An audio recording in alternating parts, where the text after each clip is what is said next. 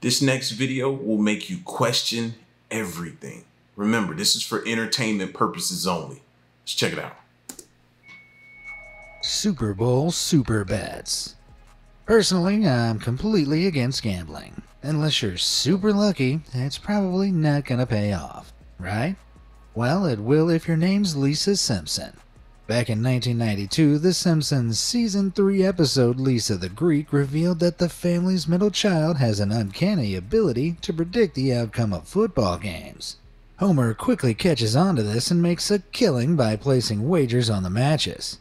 At the end of the episode, Lisa correctly predicts the winners of the Super Bowl will be the Washington Redskins.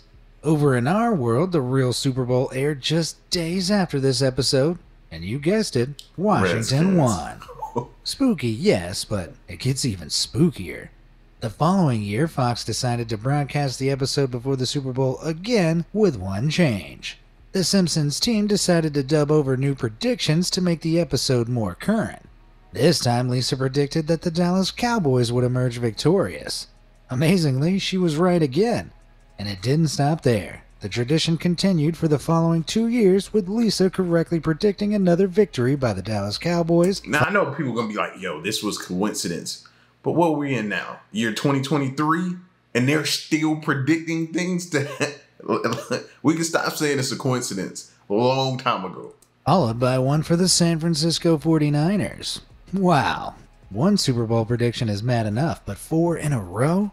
That's absolutely crazy. Insane. That's crazy. I sure hope if there was any betting going on at Simpsons HQ, the staff listened to Lisa. A FIFA fiasco. Who doesn't love soccer? The professional side of this classic game is internationally governed by FIFA, who enforce rules, organize tournaments, and ensure fair play.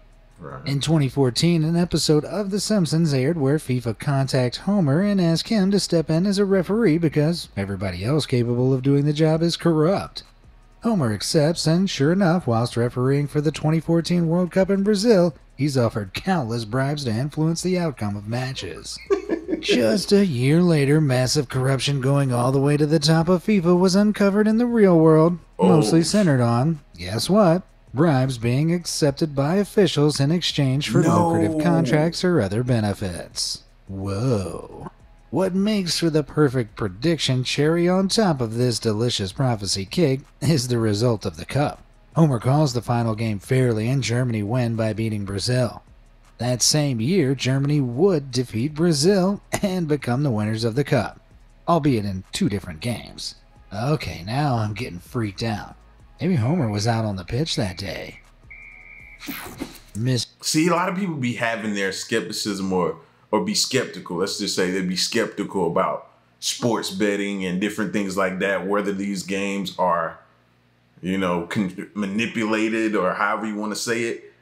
Whether there's a game script. I think that was the most recent thing with the scripts the past couple of years. They're talking about these games are scripted, but you know what I mean? When people point to the referees or Vegas or saying Vegas has a hand in it and all that kind of stuff like that, man, to see that come out, people were right. This universe mistake. Vaguely uncomfortable beauty pageants have become such a mainstay of our culture that they'll probably still be around in 1,000 years. Futurama seems to agree with me.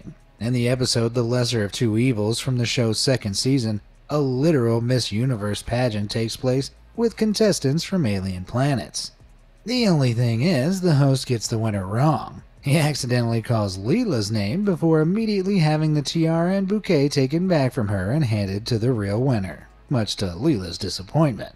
Then, 15 years after the episode aired, the real-life 2015 Miss Universe pageant ended with its host, Steve Harvey, announcing Ariadna Gutierrez, Miss Colombia, as the winner. But unfortunately for Gutierrez, he got it wrong. The actual winner was Miss Philippines, Pia Wurtzbach. Yikes. Right there on stage, the crown and sash were removed from Gutierrez and handed over to Wurtzbach. Naturally, Gutierrez was distraught. Man, what a mess. The striking similarities to the Futurama episode can be ignored. However, Wurtzbach isn't an extraterrestrial purple blob, so the show writers lose points there. You know what else shouldn't be ignored? The like and... I think we all have that fear of being embarrassed on national TV. but she actually experienced what we all fear, bro. I don't think she'll ever recover. Even if she says, "Oh, I'm fine. I've gotten over it." I don't think you ever get over something like that. Subscribe buttons down below. Give them a tap, and that way you'll always be up to date on my amazing content. All finished? Great.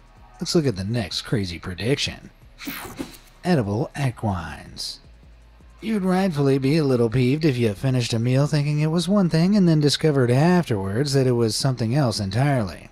I wish I'd been told what Scirocco was before I chowed down. Anyway, in 2013, the people of Europe were sent into a frenzy when it came to light that, wait for it, they'd been eating horse meat. Ugh.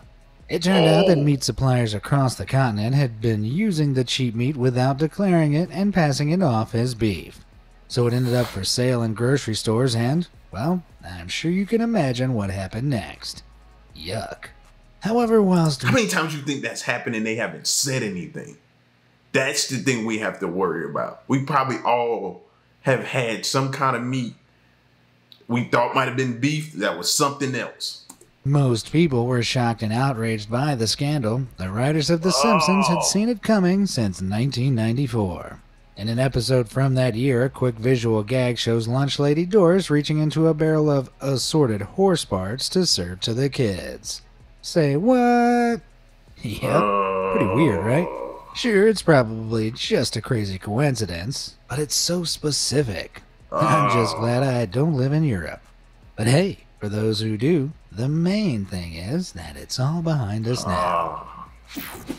And I wanted me like a burger tomorrow, but I think I'm gonna wait, man, and let this get out of my mind first, because I won't be able to eat it. I can imagine me picking the bun up, putting the bread. Yeah, no. Strange silhouette. The Simpsons is no stranger to episodes set in the future. 1995's Lisa's Wedding was the first of these flash-forwards and would turn out to be a more accurate depiction of the future than anyone could have known. The episode saw Lisa falling in love with British student Hugh Parkfield. But as she flies over to England to meet his family, we see something very, very weird. While passing over the London skyline, our attention is drawn to the silly visual of a digital Big Ben. That's not the weird part, though. That is. This building looks eerily like the Shard, an artsy skyscraper that didn't begin construction until 2009 and wasn't even conceived of until 2000. It doesn't just look similar either. It's also positioned next to Tower Bridge, just like the real one. Could London's higher-ups have been huge Simpson buffs, saw the episode and thought, yeah, that looks pretty cool, let's do it? Sounds crazy, I know, but it's a more sensible explanation than the writers having access to a freaking time machine. I'm honestly stumped by this one. If you think you can explain it, then let me know in the comments down below. Finger licking good. I love fried chicken. Scratch that. I could not survive without fried chicken. It seems Eric Cartman from South Park shares my passion for poultry. In the season 14 episode Medicinal Fried Chicken, all the KFC locations in Colorado are closed down. Shock. Horror. Cartman can't handle this, so the plot of the 2010 episode has him sourcing the delicious food himself and selling it on the black market. Ha! A black market for fried chicken? That's obviously a ridiculous concept, right? Right. You can probably guess where this is going. In the UK in 2018, over 3/4 of the nation's KFC restaurants didn't receive their shipment of stock, creating a very real and devastating fried chicken shortage. Man, it doesn't bear thinking about. Seeing opportunity in the tragedy, though, certain savvy sellers went to work posting listings for the suddenly super rare chicken on bidding sites like eBay at staggeringly high prices. No, you aren't seeing things. This sad-looking meal was on offer for over £25,000. That's a little more than $30,000. Jeez, Cardinal would be proud. The bids in... Could you imagine that? Can you imagine that? And then, you know, to be honest with you, I can see this happening in the future. Us loving things like chicken and different things, and then us not being allowed to have it for some health reasons. But people still want that taste or want that feeling and try to find it. And they'll go to the black, like it'll probably be on a black market site. This seems really possible for the future. It had were probably a joke, but similar listings popped up reselling menu items at around the $100 mark, which is still 10 times more expensive. Man, there's finger looking good, and then there's wallet destroyingly good. Disney's monopoly. From Marvel to Star Wars, Disney have bought out so many franchises and companies that they've drawn widespread criticism for trying to monopolize the film and television industries.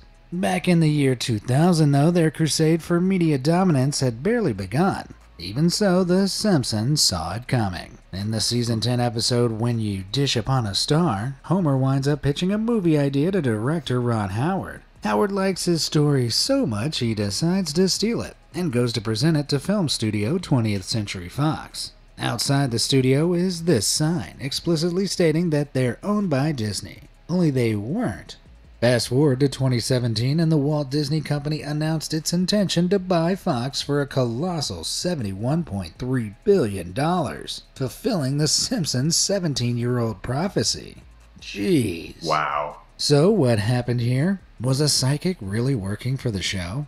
Well, Rich Apple, the writer of the episode, recalled the gag after hearing about the real-life acquisition.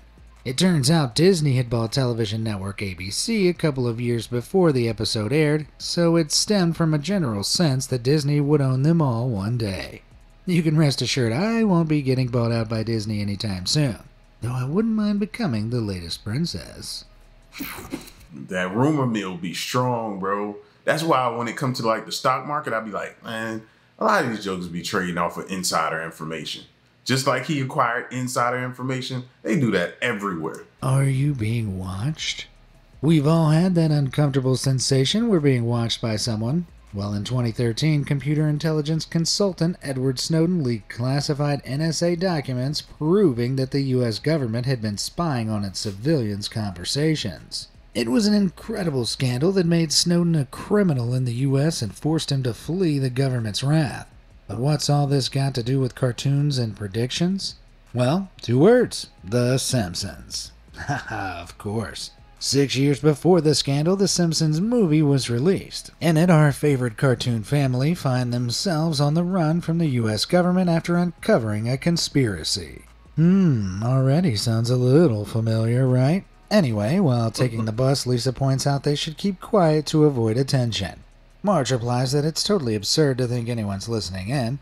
Turns out, though, the bus driver's a robot that's recording them and transferring the audio straight to the NSA, where it's revealed every conversation in the country is in fact being listened to.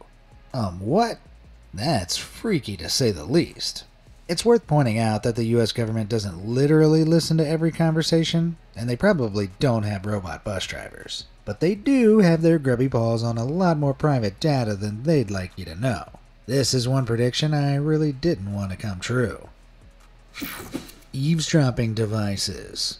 Cupcakes, cupcakes, cupcakes. If you have ads for cupcakes popping up all over your Instagram app now, I'm not sorry. The point I'm trying to make is our microphone-enabled smart devices are always listening, and will even tailor advertisements towards conversations you've had. This sort of technology has become super prevalent in the last few years, yet Futurama predicted it way back in 2001. In the Season 3 episode Luck of the Fryish, Fry believes his brother has stolen his name. While trying to research the subject on the internet, Professor Farnsworth says Fry out loud. His browser responds, finding a helpful movie about Philip J. Fry, but also opening his calendar to Friday and ordering french fries, which not only predicted voice-activated devices, but also the annoying habit they have of misunderstanding what we're telling them. Nowadays, the tech is everywhere from smartphones to smart speakers. Unfortunately, it's not advanced enough yet to instantly order french fries. Man, now I'm hungry. Big Dave's Little Michael. If there's one thing people seem to like more than enjoying art, it's censoring it, so that other people can't. Enter the 1990 Simpsons episode, Itchy and Scratchy and Marge. In it, Mrs. S decides that the kid's favorite cartoon, Itchy and Scratchy, is too violent.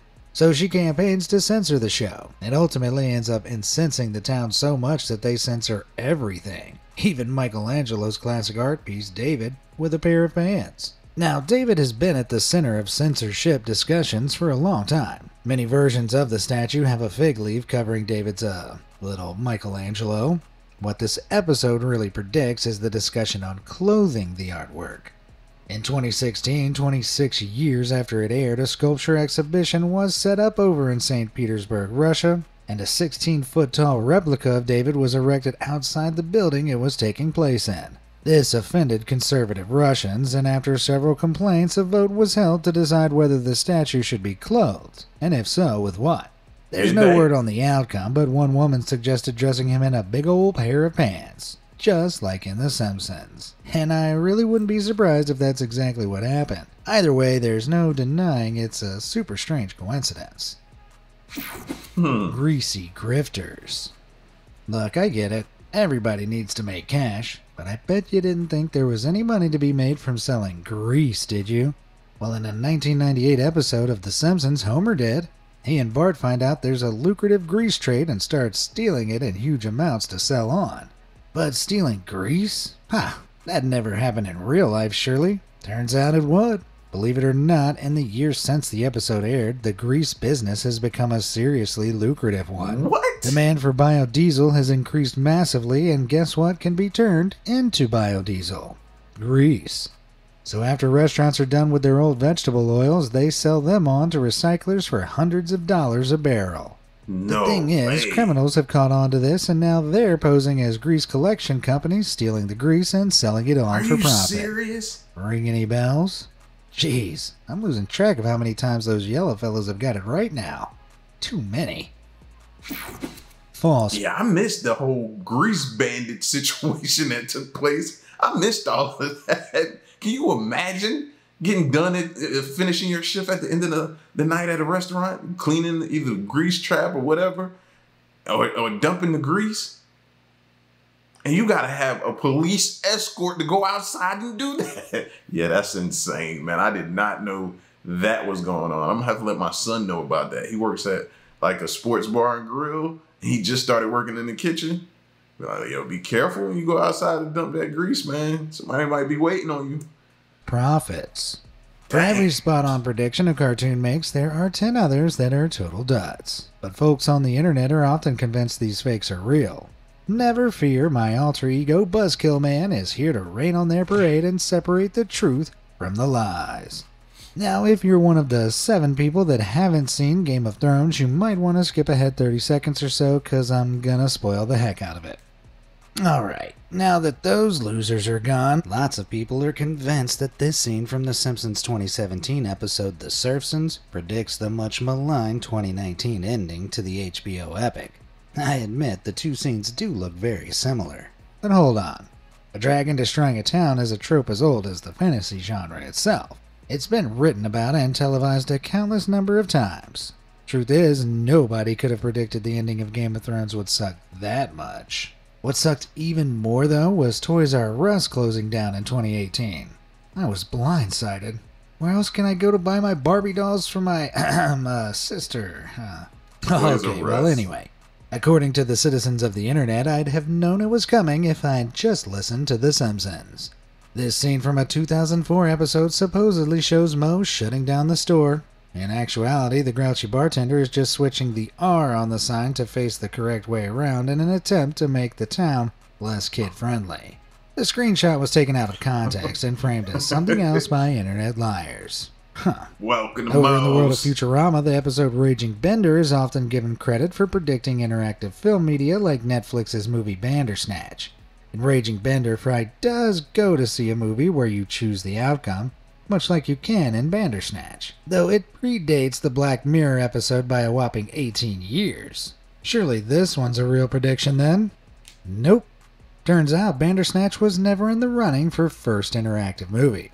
The real first was named Kino Automat and came... I've been meaning to ask people, how do y'all feel about that? Interactive movies. Like you're watching a movie and then something, all of a sudden you get a pop-up and it says either this or this happens, or take this route or that route. And it keeps happening over and over again throughout the movie. How do you feel like that? I think I'll get irritated. I'm getting irritated just thinking about it. Yeah, I don't think I'm a fan of the interactive movie things, but I like the old school way. Turn it on, hit play, watch it till the end, go to the next movie. Simple. I'm a simple person. I don't think I'm like that. I may sound like an old grouch at the time, but I don't think I'm gonna like the interactive whole movie thing. Came out all the way back in 1967. Back then, people didn't decide what happened with the TV remote. They saw it at the theater. At various points throughout the movie, the scene was paused, a moderator walked out on stage, and the audience would vote on what happened next. That's actually pretty cool. But it means Futurama was commenting on the past, not predicting the future. Regardless, enough of that, let's get back to some real predictions. Borrowing some credibility. Politicians aren't exactly the most popular people, so it's not uncommon for them to enlist a little star power to win people over, a concept 2007's The Simpsons movie lambasts.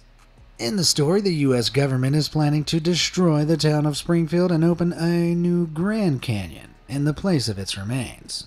Naturally, this isn't expected to prove a popular proposal, so the government enlists Hollywood favorite Tom Hanks. It's a funny gag that pokes fun of celebrities propping up politicians, but it would wind up being yet another prophetic vision. 15 years later, in 2022, Hanks narrated and appeared in a promotional video designed to highlight the achievements of President Joe Biden's government. In a time of immense scrutiny for the Biden administration, the video was intended to turn things around and give the government some much-needed credibility by borrowing some of Tom's. The real government vid didn't visually match up quite as much with The Simpsons as some people would have you believe, but the undeniably uncanny similarities led to an explosion of social media posts. I wonder if Tom had the opportunity to take that back. Would he do so? Even other politicians and political commentators pointed them out. That's got to have been embarrassing. Ah, well, just relax and remember. This is Tom Hanks saying if you're going to pick a government to trust, why not this one? Old-timey divination. Take that back, Tom. If I say cartoon, you probably immediately think of an animated TV show. But cartoons can also mean physical comic strips, and they've existed far longer than television. Over 100 years, in fact. So it's no surprise that over that time, some of them have made some super freaky predictions. Back in the Second World War, cartoons were used by both sides as propaganda tools to push their political agendas. The patriotic American hero Uncle Sam featured in the December 1941 issue of National Comics, where he defended Pearl Harbor from an attack by a mysterious enemy army. Just a few days after the strip was published, the Japanese Navy actually attacked Pearl Harbor. Oh, that's beyond freaky. Going a little further back in time, we have this panel from 1923. It shows how the artist envisioned their job would be in 2023, which was then a whole 100 years in the future. A machine is doing the work for them while they casually arrange a fishing trip. Amazingly, AI art generation has exploded in popularity over the last few years, so the cartoon got that pretty much spot on. Right. Less spot on is the artist's happy reaction, though. Rather than freeing up time for fishing, many artists are worried the new technology will put their jobs at risk. Only time will tell. Finally, and the oldest tune I've got for you. Or steal their identity, steal their voices, or, you know what I mean? It's getting ridiculous. I seen some videos today with certain things. I'm scared for everyone at this point, man. Is this, released way back in 1919. Yes, that's a cell phone. And no, cell phones like that weren't invented until decades later in the 1970s. Whoa. Yet the strip accurately depicts how annoying they can be in places like the movie theater. Come on, we've all been there. It's not that surprising to think people speculated about portable phones back then, but the level of accuracy here is bizarre. Coincidence or time traveler? Let me know in the comments below. President Trump. If you ask me what the most well-known Simpsons prediction is, there isn't much doubt in my mind. Way back in the year 2000, the show's 11th season featured an episode where an adult Lisa becomes president of the United States. As the newly inaugurated President Simpson discusses the state of affairs with her team, she mentions that they've inherited quite a budget crunch from President Trump. As we all know, in 2016, Donald Trump would indeed be elected president, which is pretty darn freaky considering he didn't announce his candidacy until 15 years after the episode aired. Simpsons just don't miss. I wonder if anybody has the statistics on how many they've actually predicted. I bet it's an astronomical number, bro, of the predictions they've done throughout the years. In recent years, though, this already impressive prediction has been somewhat overshadowed by other supposedly even more accurate predictions. When Trump announced his candidacy in 2015, he descended Trump Tower on an escalator while people stood waving signs for him. Lo and behold, The Simpsons had apparently predicted this exact scene years before. Dang! Only this time they actually hadn't. It turns out the scene is only so similar because it's from a 2015 Simpsons YouTube video produced after Trump's campaign had already begun. Okay. Damn. And it's exactly the same story with this image propagated as a so-called prediction of Trump's 2016 election run. The Simpsons screenshot is from the same 2015 YouTube short. Sneaky online trolls had simply claimed it was a prediction for internet clout. Many also say that this clip from the shorts predicts Trump's 2024 election run. Even Simpsons writer Al Jean posted on Twitter asserting the claim. But that's not exactly true either. The visual gag just makes fun of Trump by implying he'll run every 4 years until he's elected. So 2024 would inevitably be one of those years. Come on, Al. Stop spreading fake news. Sad. Just sad. Future technology. Science and sci-fi have a symbiotic relationship. Fictional technology often inspire people to try and create it in the real world. Because of this, there are a surprising number of cases where old cartoons appear to directly predict the future. One 1992 Simpsons episode features a device that could translate baby cries into plain English. A fantastical idea at the time, yet very real today. At least that's what companies like Zoundream claim. The startup got to work on the project in 2020, nearly 30 years after The Simpsons came up with it. And although it won't allow you to actually converse with a baby, it does apparently translate their cries into a few fundamental needs. It even looks kinda similar to the animated one. But enough of The Simpsons first. I don't think I want to know what the baby is saying when they're crying. You know what I mean? Or actually really like interpret it accurately. I don't think I want to know that. Because I've heard these conspiracy theories about babies being, you know what I mean, someone else, and they're coming in the world, and the reason why they're crying is because they realize they lost everything, and now they're having to start over, and all their life that as they know it is gone. I don't want to know that. I don't want to look at my kid in a weird sort of way. I don't. Nah, that company right there can stay far away from me. Second. Classic 60s animated sitcom The Jetsons is set in the future and predicted a whole slew of tech that would later end up a massive part of our day-to-day lives. Flat-screen TVs? Check. Smartwatches? Check. My personal favorite, though, this little automatic vacuum. It's a Roomba! Wonder if the Jetsons one constantly smacks into things, too. I don't think they predicted. I think a lot of people took the ideas from these shows like that. You know what I mean? They watched these shows and they caught these little intricate details in the shows and was like, you know, we'll figure out a way to try to do this. I think that's where some of that comes from. I know. You could argue those predictions aren't that impressive as they were all logical extensions of items that already existed. But you definitely can't use that argument with this next crazy piece of tech from a 1998 Futurama episode. Named a smelloscope, the device in the show looks like a telescope but is designed to magnify smells rather than images. 24 years later, the real world was graced with the Nasal Ranger. What? How fashionable. While not quite the same as its cartoon counterpart, it's certainly similar. I've never seen It uses a carbon filter to isolate odors from the rest of the air, so when you take a honk through it, it's easier to determine how strong a scent is. I can think of a few occasions where this would be a more negative thing than a positive thing, to be honest. Toy poodles. Have you ever been scammed? Obviously, I haven't. I'm way too smart. But my friend has made some pretty stupid purchases in the past. Where was I?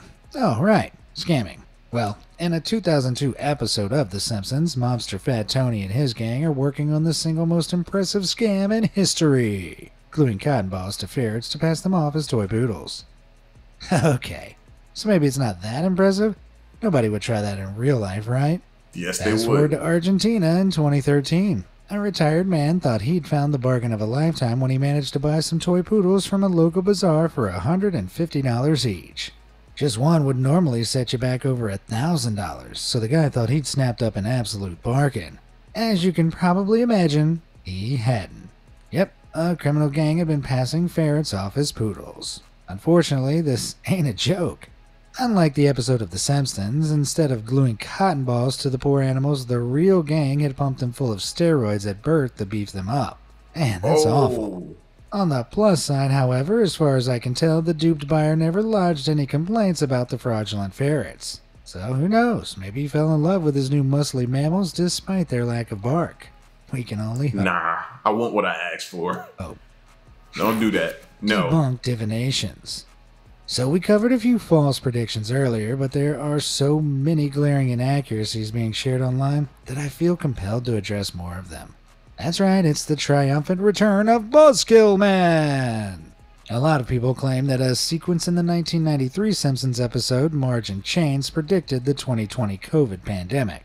In the episode, a flu that originates in Asia makes its way to Springfield, causing an outbreak that sends the town into panic. Sounds familiar, right?